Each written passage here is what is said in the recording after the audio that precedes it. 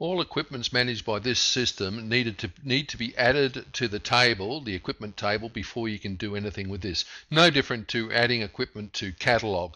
Once you add a piece of equipment to a catalog, you can then do a multitude of actions with it. Send it to maintenance, take it out on exercise, all those sort of things. We're going to do that now. Basically, we bring up our equipment menu and we go to add to catalog. This will bring up an add new equipment box. We'll start by giving it a part number. Now, every piece of equipment must have a part number, and it should be unique.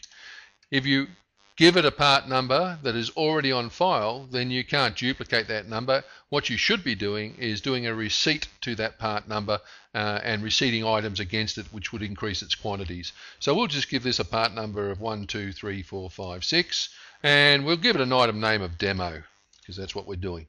Okay, now if it has a barcode, barcodes are very useful for at a later time and particularly applicable to the exercise equipment system.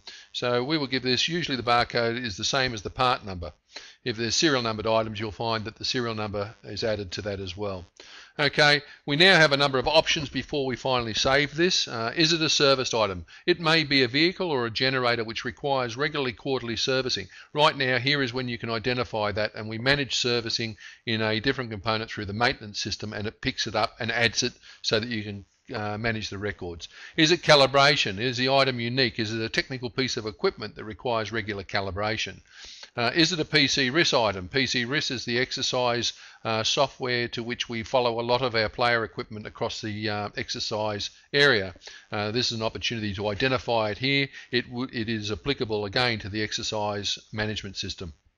Is it a serial numbered item? This may be just the main item, which is and it's serial numbered, and you might have hundreds of them, so you basically capture the header and then you would add the serial numbers when you're doing receipting.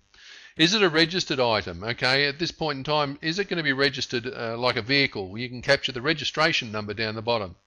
Are you going to add this to the mission essential list? Again, mission essential items are those that we want to keep critical track of to ensure we have enough components when we deploy into the field. Here is an opportunity to identify it. Noting all of these items, you can actually add these items at a later date to the equipment through the detail screen.